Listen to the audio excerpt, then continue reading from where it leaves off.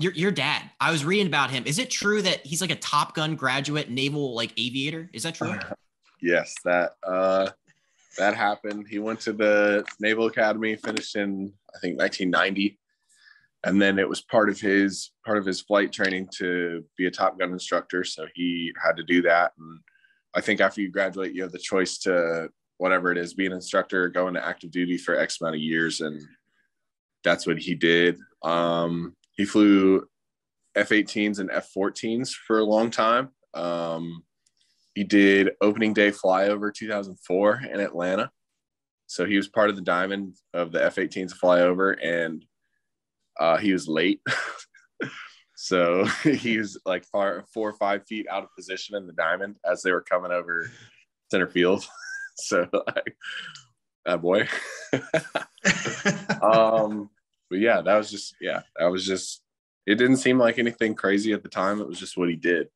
It was what we grew up with and what we learned to learn to experience. And yeah, now when you look back at it, it's a whole lot cooler. Like as far as putting yourself out there for protecting other people's freedoms and putting your life and your family's life in the line of danger when, some people are like really content hiding behind a internet profile and saying things, so that's just where we're at with things as a whole. But yeah, he put in 20 years in the military, and he could have played pro ball, decided that his calling was to go into the service. And, that's how he wound up with my mom and with myself and Josh. I love that. I live in Annapolis down the street from the Naval Academy. So I'm a big Navy guy, but like, what was that like growing up? Like, did you have to move around a lot? Like, what was it like having him not there for long periods? Was that hard? It was just a thing, like I was born in Virginia Beach, and then we moved to Atlanta in 2001, September 11th, 2001, we moved into our house, which is crazy.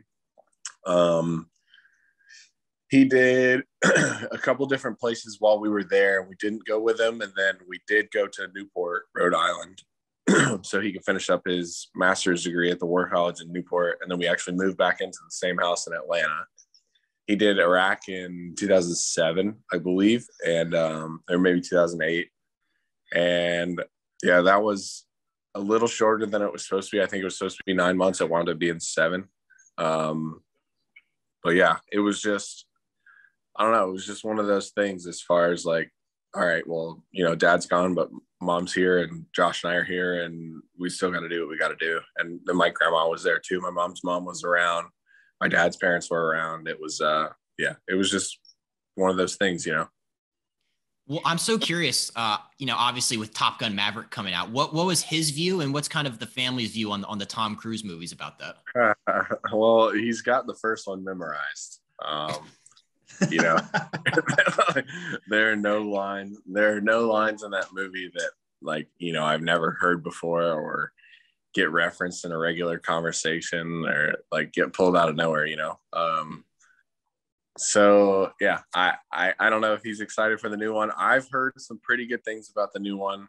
It's just from reading blogs and things like that. But I maybe get over there and see it. We got a day game coming up in the next couple of days. I can sneak over there for an afternoon and see what's up. But yeah, I don't know. I'm excited. I just hope they didn't CGI everything too much and make these F-18s flip upside down, do all this crazy shit.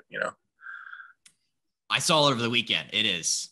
I don't think I've seen anybody say anything bad about it. Okay. So it's amazing. Brian, do you get American movies in Japan? Are you going to go see Top Gun? I think there's one spot that I can go see it, and I actually may go see it because it does. I mean, the previews are pretty good.